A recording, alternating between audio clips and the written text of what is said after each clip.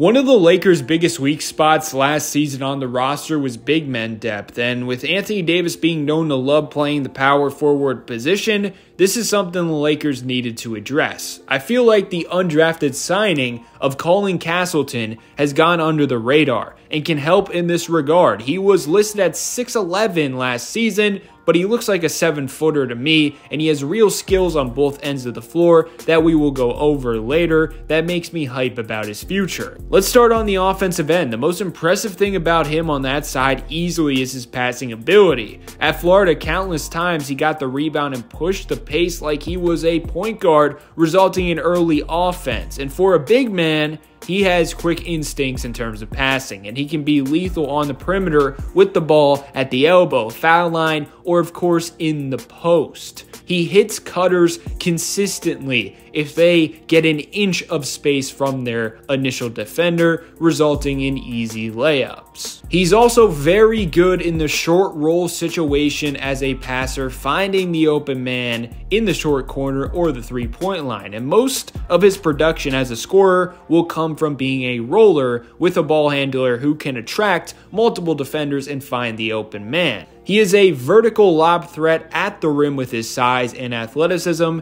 He also has some sweet touch and footwork, which helps him finish in traffic. He also is a lot to handle when he crashes the offensive glass. 2 years ago, he averaged 3.1 offensive rebounds a game. He absolutely lives off tip-ins, off misses, and he has some putback slamma-jammas every now and again. So offensively, he has the potential to be a big who can play make while being a lob threat and a solid threat as a roller. I would not count him out from eventually adding a three-point shot. His form doesn't look terrible, and his free throw percentage was 72.9% last season. There is something there if he works on it and builds confidence from shooting from beyond the arc.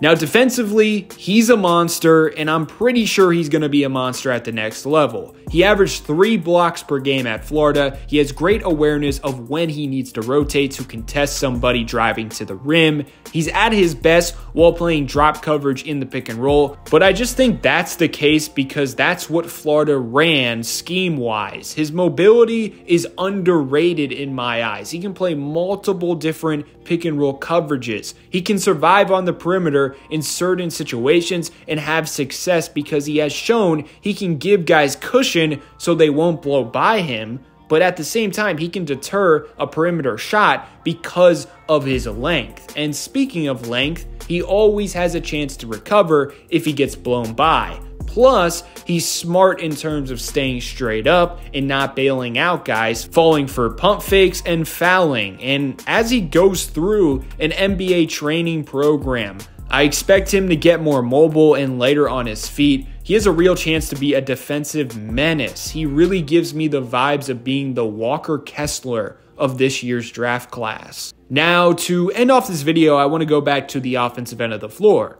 It seems to me there is some untapped potential of developing an off-the-dribble game for him, like off the catch or something like that. He's great in transition, but struggles getting by defenders and using his handle to score the basketball for himself. But he does have a pretty solid handle for his size, and his movement reminds me of the Bucks version of Brook Lopez. Just like him, he will have big sagging off of him, so he should be able to get to his spot. But converting and finishing and having confidence to even take shots seems to be the issue. If he can develop a three-pointer and a reliable mid-range weapon like a floater off the dribble or something like that, it could really unlock another level to his potential. Because the passing ability is all grand and cool, but it becomes less of a weapon and less valuable if you aren't a scoring threat at all in terms of self-creation. But overall, he can become a productive big man, and maybe just maybe he develops into something more than that, because trust me, it seems like there is more there. It just needs to be unlocked with endless work and belief from he himself and also the coaching staff. Let me know your thoughts below. Was this a steal for the Lakers? Will he have a role right away? It is yet to be seen, but I can't wait to see how he looks in the Summer League. That will answer a lot of questions.